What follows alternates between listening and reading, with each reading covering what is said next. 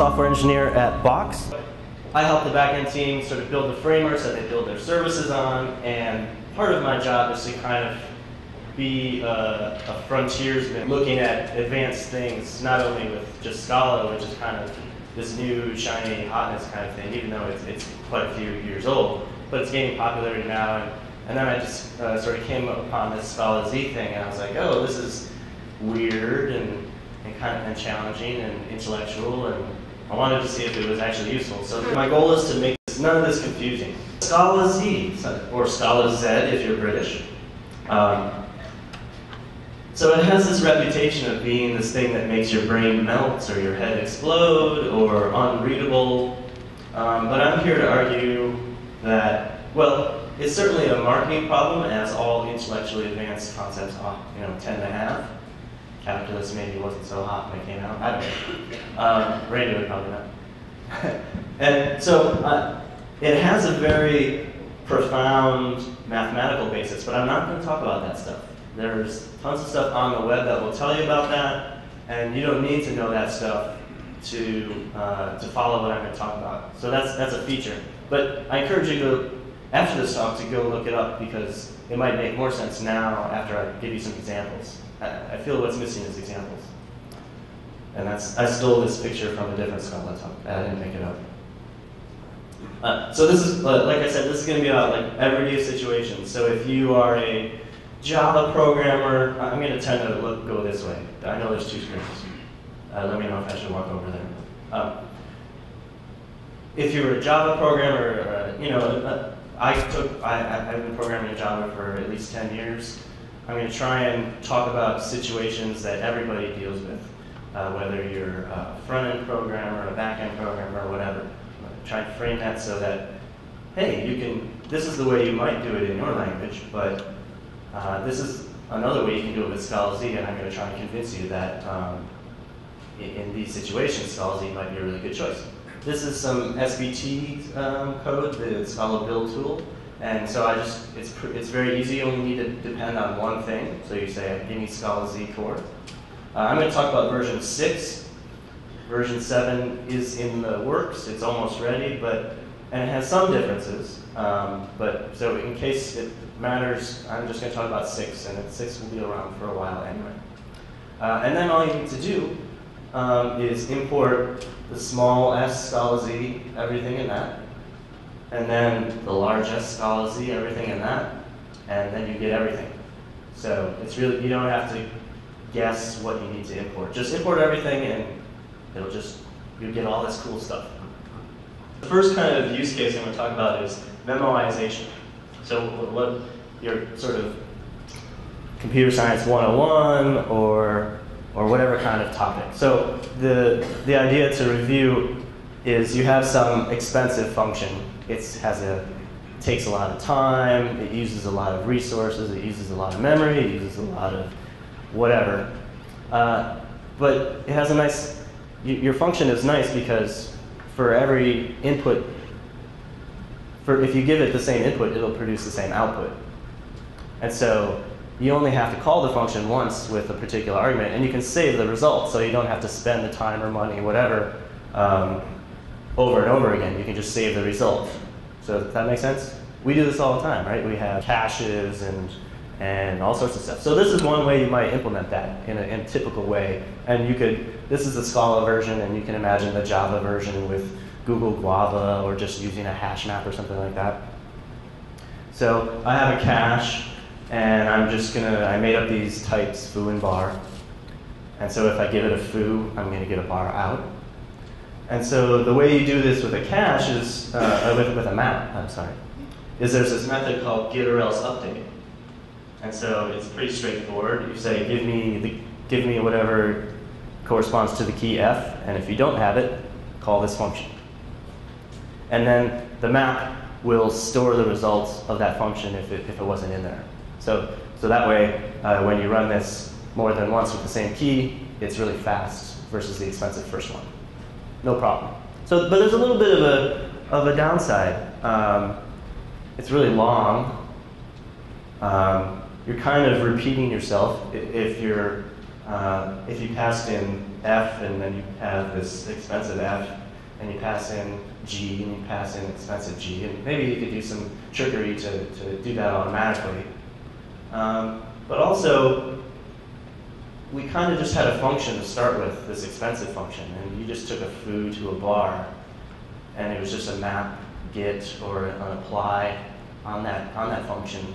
But now there's this long method name, and it doesn't quite look like our function anymore. We're exposing the implementation of our cache. So maybe we want to hide it, because like, yeah, I'm going to add caching, but I don't want to change the way that my clients interact with the thing that I'm exposing. So here's another way you might do it in Scala. I found this with default method on map, which I hadn't known before. I was like, oh, cool, that will do it, right? Because I give it a default function to use if the key is not found. But don't do this, because it actually doesn't cache. It just says, oh, I don't know what to do, I'm going to delegate. It doesn't actually store it after you compute the expensive thing. So don't do that. So this is the Scala Z way. And I'll try and give a pro-con argument about this particular mechanism. So what's nice is we have our expensive function that we want to cache, and we can just create this new thing that I've called memo, and there's what looks like a factory method. So okay, it's a factory method, and I'm going to make a memo, and all I do is say, give it the function that takes the input, and then here's how you compute the value of the input. And then this memo thing will do the job of caching the results so that if it doesn't have it, it'll go fetch it, and if it already has it, it'll just pull it right out of memory right there. So it has the same behavior as the good cache. And so what I like about this is that we had a function that we would pass, this f foo into, expensive, and now we just pass the same f into this other function, memo. So we could, if we were producing something for other people to use, it would look exactly the same. It had the same signature as our original function. So that's pretty cool. We don't have to do these fancy get or else update kind of things. So I like that. Everybody, pretty simple stuff, no problem. So it's just like a simple wrapper. And then what also is nice is that there's different strategies you can plug in. So maybe you're going to use this immutable map version, or maybe for some reason due to performance or the access patterns, there's a mutable map version. You can decide for yourself. But then there's the fancier ones, like maybe I want to have use a weak cache map. So a weak cache map, if you're not familiar, is something that if there are no other references to those keys out in the world, you don't really need to store the values in the map anymore because nobody needs them.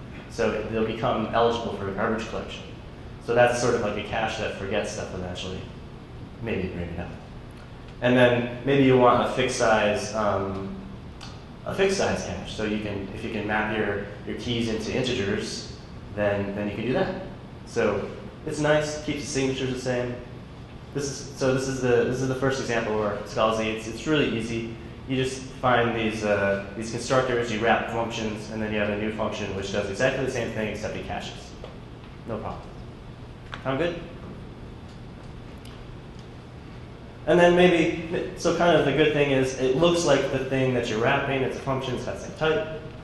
But maybe if you wanted some more control, like only throw things away on Tuesdays or whatever your strange logic might be for your enterprise app, then you don't quite get that. But there are constructors in the Scalaz library where you could write your own strategy. So if you want to be an expert, you can do that too. Any questions on that? Everybody hear me okay? Is the code too small? It's okay? Could we define that as a lazy val? The result of calling memo? Yeah. Well, if you made memo lazy, that would just mean like whoever references memo first that would be when this constructor would be called. So that doesn't change too much. No, I mean the main method itself. Oh, if you try to put in memoization yourself using some kind of lazy evaluation technique. Mm-hmm, yeah. Well, I would argue that perhaps that's not the best way to structure it, because you could instead have the expensive version, and then you can layer on top of that caching, the memoization. So why make, to me it would be better to keep your expensive function, whatever the implementation is, and not sort of add this extra caching. And I don't think just using lazy in particular places would necessarily help. So and part of the thing about functional programming and things like Scalaz is it kind of helps you break apart these different things that represent different concepts. So you might have a function that does something, but then you pass it to this other thing, and it wraps that function and produces a new function, which adds a little behavior, and then you can add a little behavior and add a little behavior there. So I'd probably recommend separating caching from the thing that's producing the values. Thank you. Sure. Yeah. And also a lazy evaluation could only handle one foo. You couldn't then pass exactly. something else. Yeah, so lazy is just for a val that's sitting somewhere in a data structure or on the stack when you're calling something. So it's just going to go away eventually, or it's only going to hold one thing. Right? Yeah. Is this caching thread safe? Is it thread safe? I believe it is. Let's check after let's go to the source later and we'll check it out. Great. If you use the recache map and your keys were, say, int, which you're going to get boxed, I think that would not interact well with the weak reference mechanism that underlies that kind of hash map. Right. So if you use something that's of a more primitive type, like int, where it is what it is, as a key in a recache map, then it's never going to go away because it just exists. So. No, it's boxed. Oh, I'm sorry, it's boxed. There's the boxing issue and the caching issue, and I think if just to make sure I get through all the stuff, I'm going to move on unless you have a great question. I hope it's a great question. I agree. Can you compose memo and f and return another function and then reassign f to that? So can you reassign? Can you wrap? Can you memo is wrapping expensive and then reassign to expensive essentially, like that? Like if expensive was a var or something else. Well, if I remember, you can create a new val f. If you're composing functions together and then you happen to assign the composition to something else, then you can use it. The stuff that it's referencing doesn't go away. It's like you might define a val in a function, and then you pass that val in. If somebody forgets about the val, it doesn't mean it's gone away. So you can do that. Just some little stylistic things. And this is going to be more about, there's some little niggles inside of Scala, or maybe you have some deep nesting and you want to figure out a way to make your code more readable. This is kind of a fun little part. So like a lot of times you have, you end up using a lot of temporary variables because you have this strange belief that you might log them someday. Anyone do this? So you have like a function from A to B, and then you have another function B to C, and so you have the input to the whole thing. It's an A, and then you pass it into F, and you get a B, and you assign it to a val because you might need it later, and then you pass the B into G, and you get a C, and and that's the thing you want. Well, if you wanted to save some space, you might just call the functions in the order that you wanted originally. So you have A and you pass it into F, and the output of that will go into G. So that's just. But sometimes I find that kind of ugly. Like imagine if you had 12 of those nested together, and they had some horrible names or something like that. With Scalaz, you can use this pipe greater than operator. This is one of two strange-looking operators that I'm going to show you about Scalaz. Scalaz, some of the critique of Scalaz is that it has these weird operators. That I'm only going to show you ones that you should remember right now. So if you remember this, and so my mnemonic is this is like the Unix pipey thing. So I have it like in Bash or in the shell.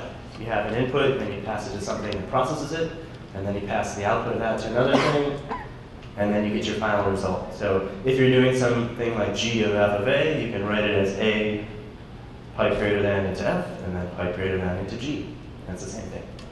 So that's fun if you want to show something as being this linear process. You don't necessarily have to use all the silly parentheses. Here's one thing. People miss their ternary operator. So, if you're a C programmer or Java programmer, there's no ternary operator. So this is kind of a fake version of it. So you have a Boolean test, P, and if it's true, it gives you the value of the first part, and if it's false, you use the pipe character as the colon, and you get the second one. And then kind of similarly, if you have something like an option, you often say get or else, which is, how many characters? 9 characters? Well, that's way too many. So you could just use pipe. You could say, I have my option. If it happens to be none, use this other thing. And I think, so my hope is that's sort of a low surprise syntax or naming scheme. So you have to know it before you can know what it is, but now you know it, and it's not so bad, right? It's okay. You'll survive if you see this stuff. And it can, in some cases, it can make your code just a little bit easier to read, and every little bit of readability helps. Then finally, kind of in the style section, there's the constructors for option, and then I'm going to show the constructors for either. So usually you put the type on the outside and the value on the inside. Well, with Scalaz, you can do it the other way. You can have the value, and then you say dot sum, and you get a sum of it wrapping that value. Or none, or you can type the none if you want to. And then I'll show you the either. It's the same thing. There's the traditional way with right and left, and you can put in the type annotations or not. But in Scalaz, you can do it the other way around. You say, here's my value, it's a right, and the left side, in this case, is going to be a string. Yes? So there's this type called, so option is a type, so I'll do option first. So option is something that may or may not exist. There's 2 subtypes of option. One is sum, I got something, and none, I don't have anything. And so you can use that for something that is an optional value. And then either is like a type that has 2 types, but only one of them. So either is the main type. There's a left side and a right side. And the value that, if you have a value that's an either, it's either a left or a right, but not both. And so you can do some cool tricks with it, and I'll go into that. Yes? Typo.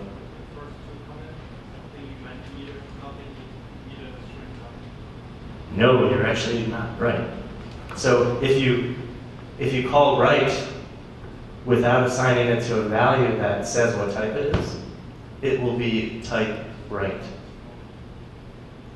And that's actually one of the sort of hidden parts of the slide, is that if you use the Scala Z version and you make a right, it'll actually return it as an either. And in certain magical situations with implicits, blah, blah, blah, blah, blah, that actually makes a difference, because with the traditional constructors, you have to say what the types are. And you can get stuck. You have a value that is one of these subtypes, and you want to treat it as the general type, but somebody didn't write their covariance correctly, and so it gets messed up. But that is accurate, I think. But let me know if it's not. But that's one difference between these constructors. One, the built-in library returns the subtypes, whereas Scala Z returns the supertype, which is a bit more accurate. So these are fun. The main goal, though, is really to just try and make your code more readable if you believe that those things actually do. One thing that I like to point out is lowercase letters are easier to read than uppercase letters. Capital S sum versus little s sum, or capital L left versus lowercase l. Maybe it's just me, but it's a little bit easier to read.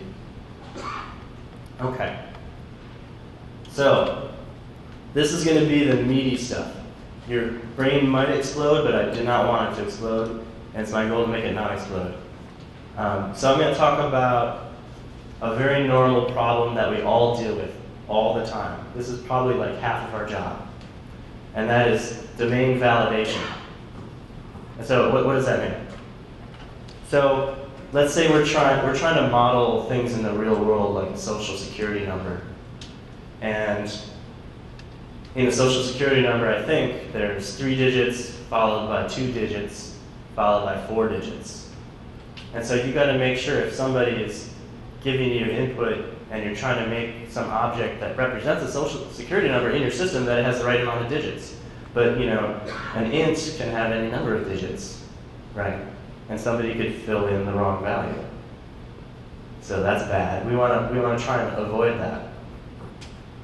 You know, another thing, if you had a version class, oops, somebody put in a negative version number. And Scala, as it is right now, it doesn't have unsigned ints, so you can suffer from this. Or here's another thing where this is like a dependency. I depend on this library with this name and this version. And so maybe someone passes in an empty string, because it's still a string. It doesn't say non-empty string, it says string, and strings can be empty. So we want to avoid that situation. And we all have invented our own ways of dealing with this. In Java world, there's all sorts of ways with annotations, and then there's some annotation processor that generates some code that at runtime does all this stuff. So it's just really hard. It's kind of a failing of our type system. Like, if we had more precise types, then we can never really go wrong. But we don't in a lot of cases. So what do? So this is like the normal solution. It's valid in Java and in Scala. So usually in your constructor of your classes, you blow up if something's bad. So in Scala, that's a require. There's other versions, but require will throw an exception if the condition is not met, and then you can give it an error message. So I'm requiring that the major version is greater than or equal to 0, and I'm requiring that the minor version is greater than 0.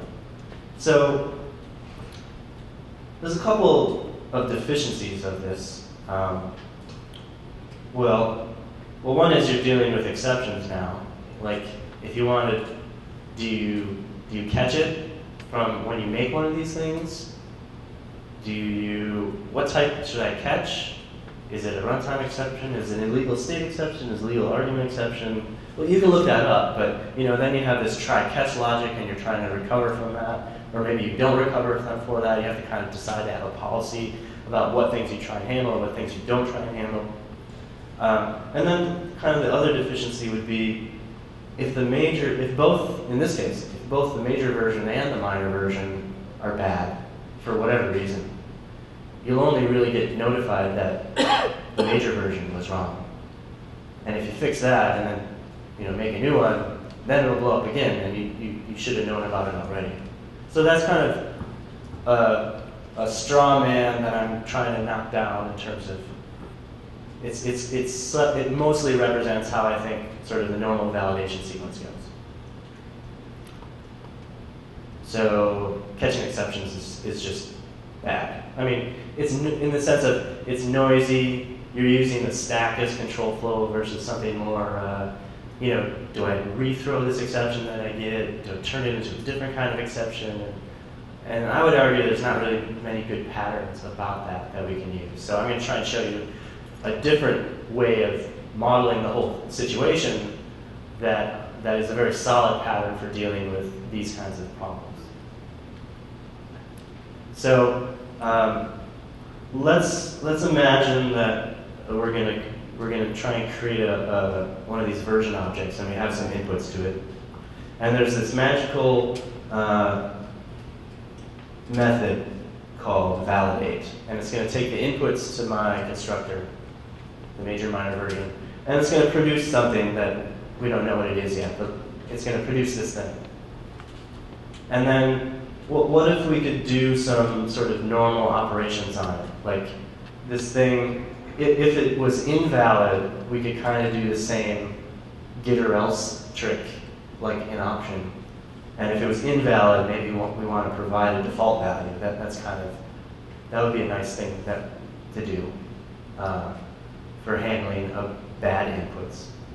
And then maybe, well, then we need, if I don't want to use that pattern, then I need to handle the two cases. The two cases are it worked and it didn't work. And so there's usually that's represented by a full function in Scala. So I give it a function that handles the failure case. I give it a function that handles the success case, and then I'm done. So things either work or they don't, and I can kind of deal with that. So this is just kind of, it's a little bit cleaner.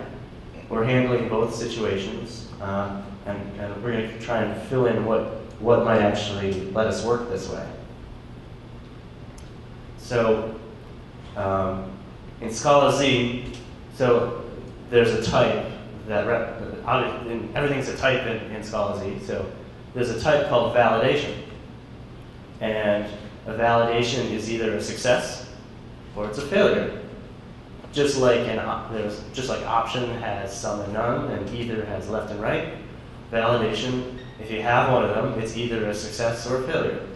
And so if we were validating this simple version object, if I had good inputs, I would get a success, which would wrap the thing that I've validated.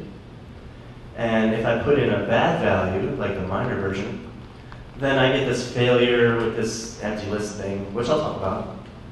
And maybe there's some type for the error. So maybe it's a string or something like that describes what's wrong with the inputs. So just like there's some and none, there's success and failure for validation. Pretty simple.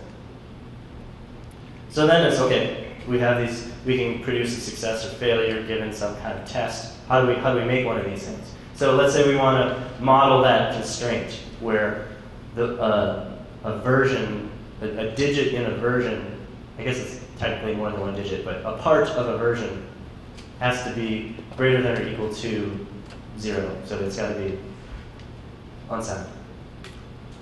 So there's this validation type, that's the super type, and the left side is the failure type. So if this thing is bad, I'm going to return a string that describes what's bad about it.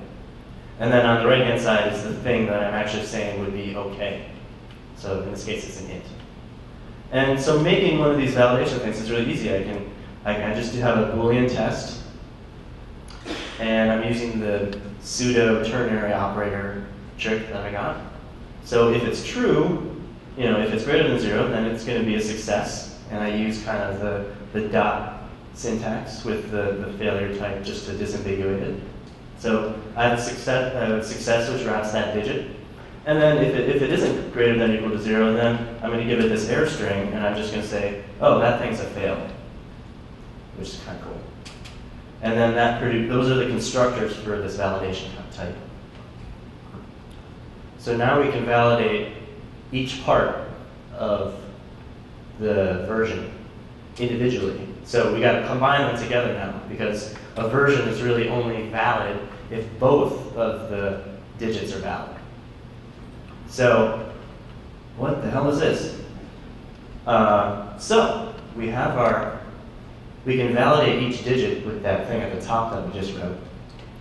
Mike? May I ask a question? On your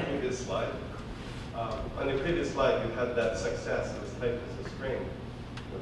I just missed the point of why that's a string. I thought on the right it would be providing an int, but you're saying... So the type of digit is int, and I'm calling that the success. And then for disambiguation reasons, I have to say what the failure type is. I tried it without it, it didn't work. So I trusted the compiler that I needed to say that it worked. Perhaps there's a way to wiggle it, but that's a good point, because it looks like I'm kind of calling that success a string, which is a failure type, but that doesn't make sense. So it's really saying, I'm okay, but here's the failure type, Mr. Compiler. You have the same thing with the either. Sorry? You have the same thing with the either, for the same reason. Yeah. The either has the same problem. You're fixing the right side, so you got to say what the left side is. So just like you're fixing the success side, you got to tell the compiler what the failure side is. Even though I told it, I'm not sure why. So we can do digits, but now we got to do both of them. Oh yes, sorry. Why it work with fail? Why does it work with fail? That's a very good question. Because this or, essentially, the or case of the ternary, is actually a function. And it's passing in the success to that. Basically, the type information of the success is being passed along to this guy. So when it's returning a fail, the compiler can say, well, I know that the fail should be the fail type of the thing that this other guy was.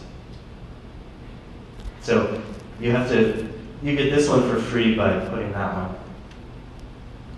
I wish you could push it all the way up, but it doesn't seem to work.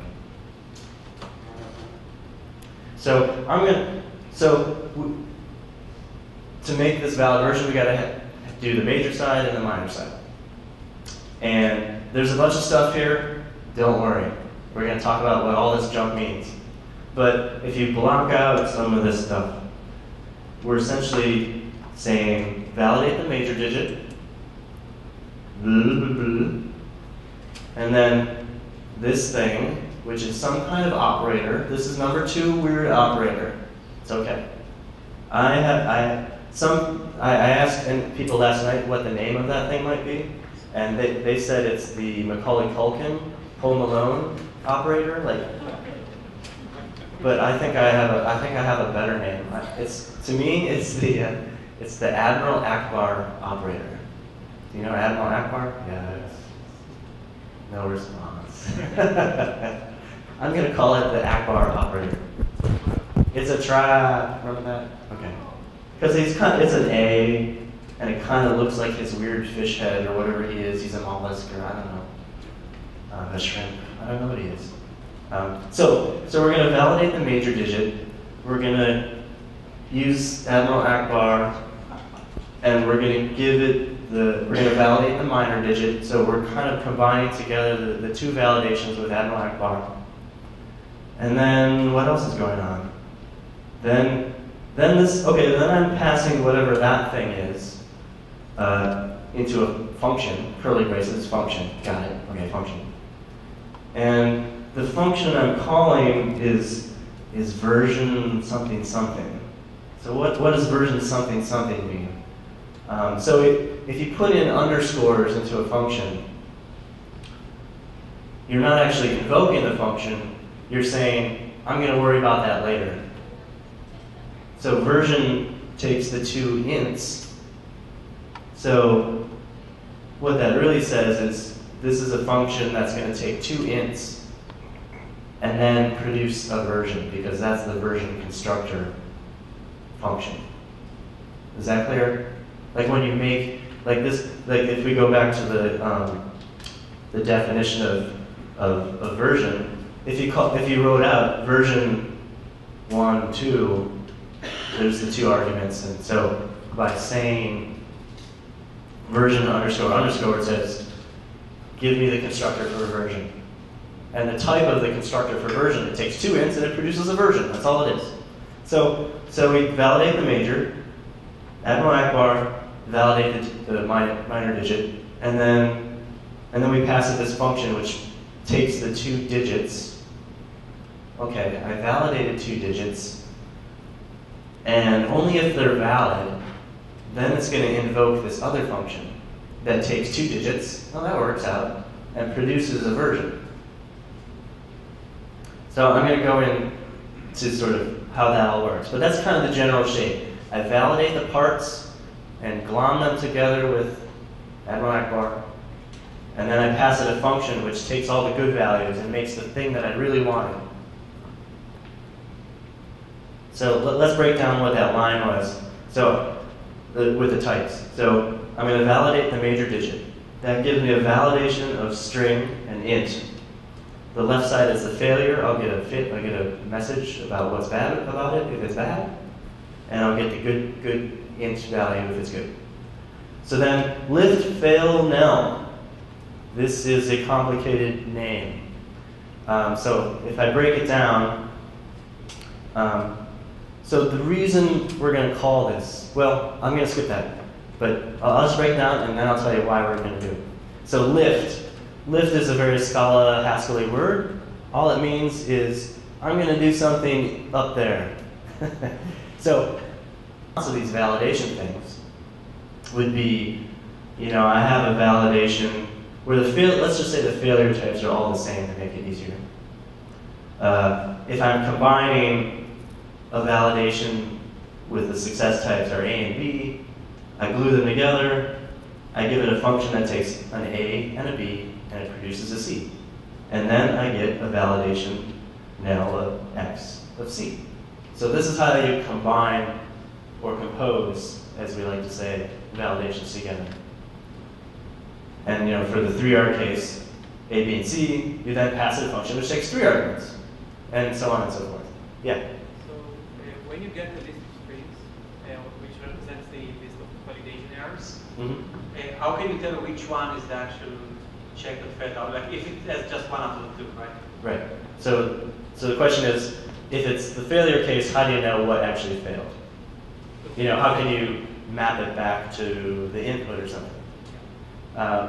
So it's really up to you. So you could just describe what went wrong, via a string, which is kind of analogous to like just a blank runtime exception, because you only get that string. So analogously, you could make the failure type a tuple that has the type of the value that failed, which in this case would be like an int. But that gives you the value of it, and then a tuple of that and a string, which describes what went wrong. But then if you're validating something like major and minor where they're the same type, how do you disambiguate? So then you need a way to encode major versus minor, and then it gets kind of arbitrarily complex. And you can go down that route if you want. But you can make an error code class, and hopefully that wouldn't be a lot of work. You need some way to denote this versus that if they are the same type. Second orthogonal, right? Second orthogonal, right? With exception, you still have the same problem. So can you say that again?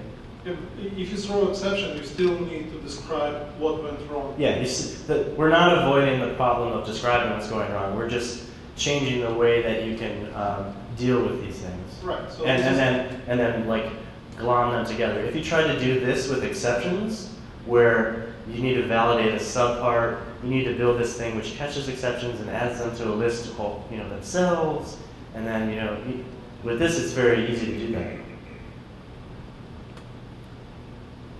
And there's really, it would be cool if you could use reflection and it would just say, oh, this is the type, and I know how to deal with it programmatically after that. Question? So what's the signature of Akbar? Does it return validation now pair xy, comma a? What it actually returns is it kind of punts, because in the sense that it returns what's called an applicative builder. So that's a fancy word, like applicative builder. So you can think of it as, like in the builder pattern from OO land, it's something that kind of accumulates things until you're ready, and then you say, I'm ready, and then it produces the value.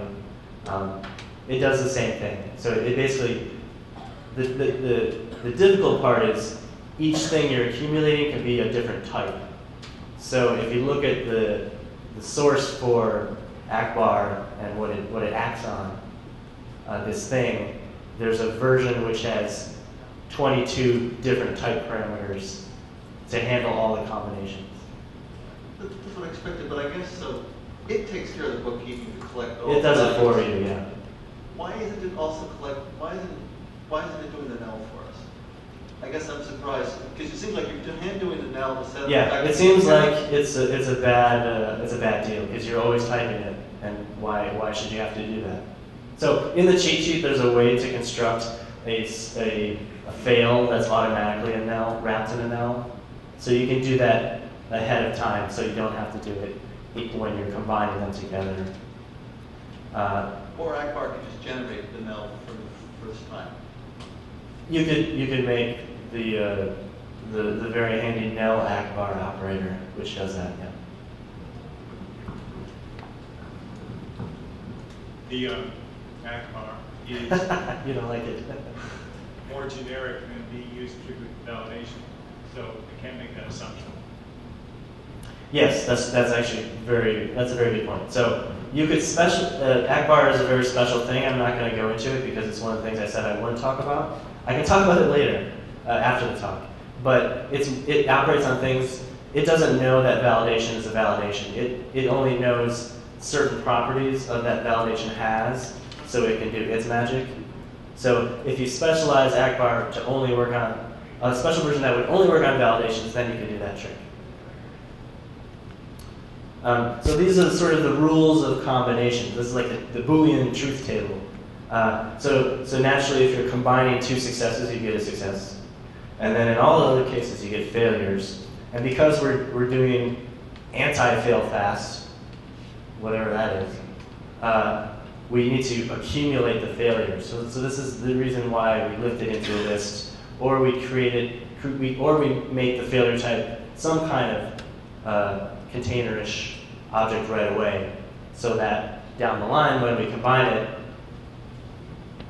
the validation can just say, oh, I know how to glom things together. It's a list, and it's a list. And I just, append one list to the other. So under the hood, that's what applicative is doing.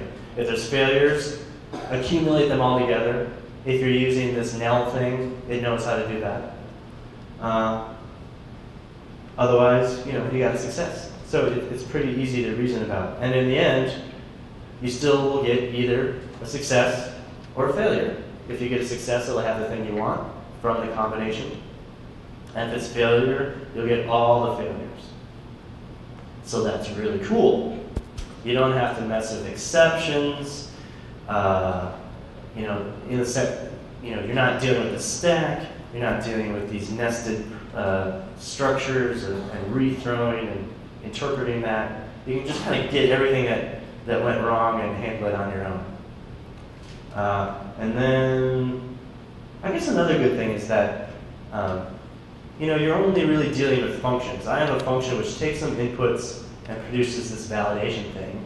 And it's pretty easy to make one of those validation things. I just tack on success or fail to the actual value that I'm dealing with. And then the way to glom them together is also just kind of a function. You pass in a function to handle the success case, and validation handles the failure case for you. So it's pretty cool. So that was a lot. There's this lifting thing, which is kind of annoying. There's this operator that I call Akbar. Tell your friends. But you can build up, once you have the validation of these small things, you can make bigger and bigger ones, which is kind of cool. So if you had web forms, you can imagine lines being validated and sections being validated and pages being validated, and you would get all the things that were wrong all in one shot versus something complicated. But you're saying lifting is like kind of annoying. Can it be done implicitly? can the lifting be done implicitly? So that kind of goes to the question with the gentleman in the back about why do I have to type lift? You don't have to type lift. You could produce a validation that, so the technical reason that we don't just use string is because if I'm like the dumb validation class, I want to add failures together, whatever that means, for any type. If I add together strings, what do you think of? That's not the question you asked? No. I'm asking about why not declare that lift operation is implicit, so that it's done like in the context, and like wrapping into the monad. I don't know. Maybe after this we could try and figure out a way to do that so we could all save typing. I'm all for saving typing. So I'll forget whatever my digression was. So how's validation? That was the hardest thing. It's easier from now on. There's no blood coming out of the ears. We're good? Okay. Let me know. We can talk more after. So this is the final sort of practical intro, and it's something we all did we all do caching / memoization. We all try and make our code more readable. We all are validating data that we get from somewhere all the time and trying to figure out if it's good or not. So the last example is like dealing with nasty data structures. The title is the most intimidating part of this. The rest of it's really easy. So, I have this bogus example where let's pretend we're all freshmen in college again or whatever, and we're making a tree structure. So a tree, there's a node class, and a node holds something. So I'm gonna make a tree of this foo thing. I just made it up. And it's got it's got 2 fields. It's got a name and a factor. It's warp factor. I don't know what it is. And that's the thing I'm going to put in my tree. And then I have a node class which holds that value, and it might have some children. So you could construct a tree out of this thing. And so here's like an example tree. There's a root node. Its name is root. It's got factor 11. That's pretty awesome. And then it's got 2 children. So I'm going to make up a task, and you can map this to any sort of task that you have. It's sort of meant to represent some weird thing that your boss asks you to do, or there's some weird requirement that you need to fulfill. So let's say I have this tree, and for all trees, I want to find the second child. I'm just going to assume there is one. I'm not going to handle that case. And I want to go into the value of the second child, and I want to multiply its factor by 4. Okay? I want to find that guy and multiply it by 4. They're not creating a new tree. What? Creating a new tree. Oh yes, we're in Scala. We do not mutate. We produce a new tree that has the value that we want in it. And that's good. Do not mutate. So this is how you would do it, if you just started writing code. Not that you're a beginner, if you just I'm just saying you sat down and needed to do it. You gotta do it. And Scala's nice. You make these, eventually I'm gonna go back. You have these case classes, which makes it nice to create this stuff. And case classes give you all this free stuff. They're immutable. That's really great. And they give you a free copy constructor, or a copy method, which produces a copy of that class. And just before it's done, you can say, oh, actually do this to the field, change the value. So if I was writing out how to find the second child, get its value, update the factor field, I might do something like this. So I make a function, and I'm going to take the node, and I need to produce a new node, because I need to make a new tree. And so I'm going to copy it, and when I copy it, I need to mess with its children, because I need to go into the second child and do this stuff. And then, so I'm going to pull out the second child, and I'm not going to do error checking, but you should. And then I'm going to produce a new list where I'm updating the second child, the child at index 1. And then, okay, I've got a new set of children, but I need to actually mutate, or I need to produce the value that I want. If I say mutate, I'm not meaning mutate, but I might say it anyway, so just bear with me. So then we need to go and change the factor value, so then I need to copy the second, and I need to get the value out of it, and I'm repeating myself all over the place. I have temporary variables, and I'm saying second.copy, and then I want to give it a new value, but since I want to modify the value that's already there, I need to refer to it, and there's all this repetition, and we can all say that this code is messy. So this is another what-if scenario. What what if I could just separate the pieces that I want and somehow magically combine them together? So what I mean is, what if we had this thing second, which just sort of points to the second child? Like, I know where the second child is. Okay, we're refactoring that mess of code. We're turning it into its parts. So I'm getting the second child, and then I'm getting, if I have a node, I can get its value out. That's just going into the data structure. And then if I have the value, which is this foo class, I can pull out the factor field. So if I could somehow combine those things together into this other thing, then there would be this tree, and I could just like point deep into it, and I'd be looking at that one thing that I want to do whatever to. So it's like I have the path to it in like JSON or XML sort of processing, or I have the address of the second child's factor field, and now I could. It would be great if I could just have that combined thing and pass in my tree, and it would say, here you go. The second child's values factor is 2, because I give the tree, and then it looks, and it's got its like telescope, and it's looking right there, and it says, here's the value. And then once I have that pointer deep into the thing, I could like set it, and it would produce a new tree where just that thing was changed. Or maybe, it'd be even cooler if I could just modify it, and I pass in the tree, and I give it a function that whatever was in there, where the underscore is, it fills it in with the real value, and then I can say, I want to multiply by 4, which is sort of the original problem. That would be really cool. So in Scala C, that thing is called a lens. Sort of the idea, you have a telescope into this thing, and then you can act on it. You can both look at it, and I don't know what the technical term is, but then you can like, imagine you're looking through the other end of the telescope and you're producing a whole new thing where the world has the value that you changed it to. I don't know, that's sort of one way to describe it. So a lens, the type of it is, you have the thing on the outside that you want to poke into, and then you have the thing that you're looking at through the lens. So if you have a lens that gives you the second child, that takes a node, and it's going to give you another node, right?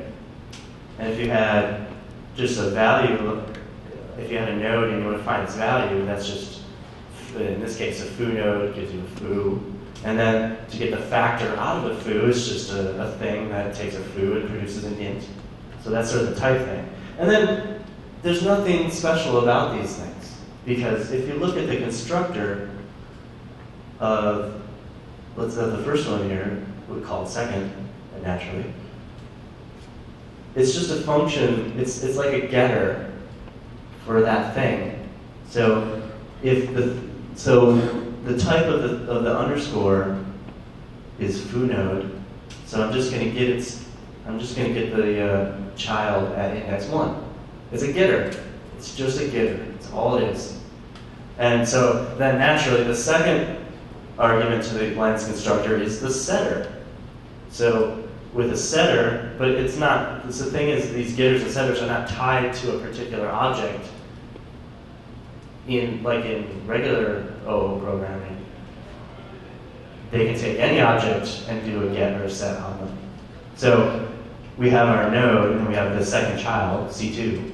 And all we're doing to sort of get a new node is we copy it, and in the children slot, we copy the existing child at index 1 and give it the new value that was passed in. So lenses are just, in Scalaz as they are right now, are just getters and setters put together. So this is kind of the more abstract view. You have something and you want to have a view on it. There's analogies like a database view, which is part of their original motivation. So it's got a getter, it's got a setter, And then you can do the things that we wanted to do earlier. We can apply the lens to the thing that we want to look at, and we get the view. And then we can do a set with the lens on the thing, and we can set the new view, and it will give you a new thing who would look different if we looked at it again. So a few slides ago, we didn't know there were some question marks between these parts, between the things that are addressing parts of the structure, and we want to combine them. So for lenses, it's just this and then function. So it's pretty natural to read. I want to go to the second child, and then I want to get the value, and then I want to get the factor. No problem. So the type of this lens, which I should have added, would be, it'd be a lens which takes a foo node and produces an int. So let's see sort of how, this is our example tree with the root and the two children. So this lens is really poking through all the way into the place which it says it's going to, in the second child's factor. Second child's values factor. So it's pointing like that. And then in the modified case, which is kind of what I've used most with, just saying. So here's the original tree. We're going to multiply the thing deep inside by 4, and then we get a new tree, which is really cool. This whole operation produces a new tree with just that slot update. You could define Fibonacci in terms of a memoized function, but you could also define,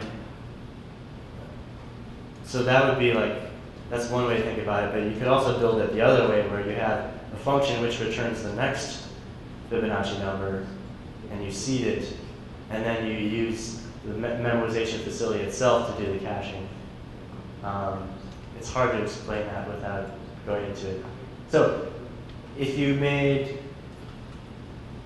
I'd have to go over it with you with some code in order to see it, but it's just because you can define Fibonacci different ways. So you're trying to not repeat. You're trying to not repeat computation. So if you merely, so you have to give the parts of the computation to the memorization function. So the memorization function would have to refer to itself. So you can easily make it blow up, and you can easily make it work. So I believe it is definitely possible to use this for that thing. It just depends how you structure it. It's not a good answer, but I'm going to say yes, you can do it. If you want to be, okay, this is for the super nerds in the audience, everyone else, close your ears or whatever. So the memorization, the base memorization constructor takes a function, and it has the exact same signature as the Y Combinator. Okay, done. Thank you.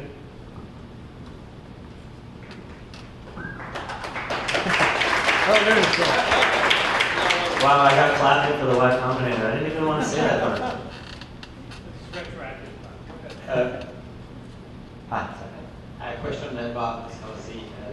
What was the experience by introducing it? Is can stay nice, well self-contained, or you put a little bit of the salad because not to go crazy and no one can do code anymore, or the D or crazy when it's not people this kind of crazy. So like, where did it come from, and why did they do it, or whether introducing a bit of Scalaz meant to be well behaved, or tends to be like standard. you mean the authors of Scalaz? How does everybody else do? How they usage evolves. If you start using it, then Right. You know, So I think the problem has been that there's no easy way into it, sort of teaching-wise. It would presume a lot of, if you talk about how it's implemented and the techniques that it uses, they're very advanced stuff. It's like if you walked into a graduate level math course. And it's true and it's interesting, but it's a big barrier for people to use it. And so I've been using Scala for a little more than a year, and then Scala Z sort of off and on in that time.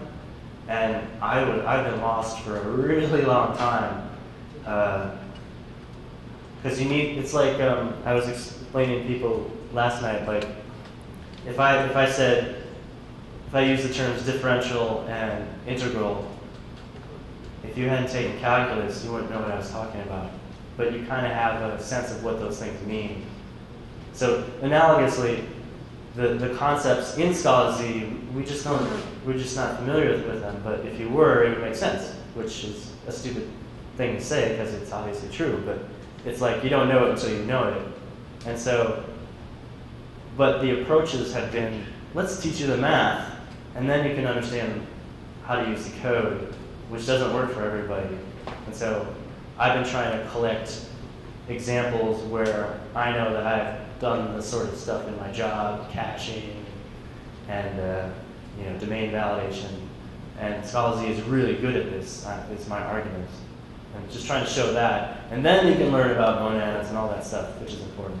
I guess the question was really, is Scala Z Lite a viable strategy? Is Scala Z Lite? I think it is, because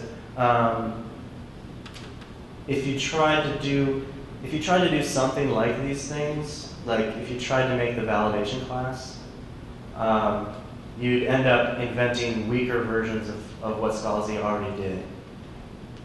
And because part of the magic is like you had this lens and that lens, and you combine them together and you get this other lens. And you have this validation and that validation, and you combine them together with Akbar, and then and they work. And so there's all this theory that says if you follow these rules, it'll work. And if you try to do it yourself, it probably wouldn't work right. So it's like calculus is invented, and now we know how to use it. But before, only Leibniz and those guys would just move there.